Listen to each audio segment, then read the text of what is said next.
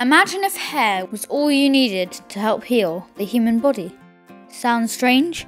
Do you understand how it can help? Let's rewind to before we were born, when we were just a few cells old.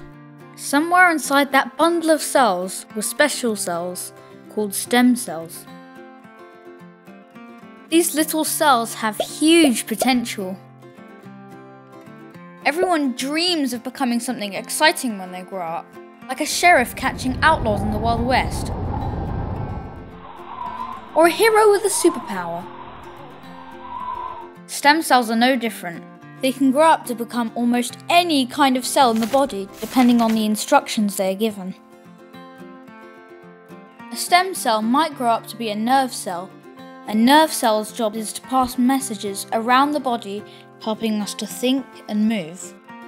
Or it might grow up to be a waterproof skin cell, with the job of protecting the body from the outside world. There are more than 200 different types of cells, including hair cells.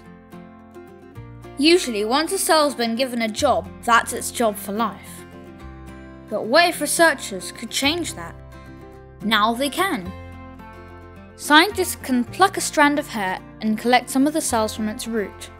The hair cells are given all the food and warmth they need to multiply, as well as special scientific ingredients that turn them back into stem cells.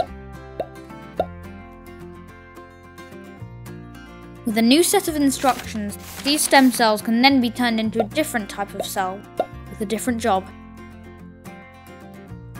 Researchers at Great Ormond Street Hospital can use these new cells to learn all about diseases and test new treatments.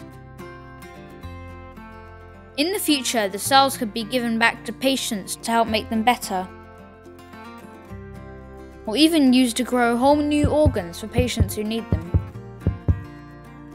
All that amazing stuff from just a few strands of hair.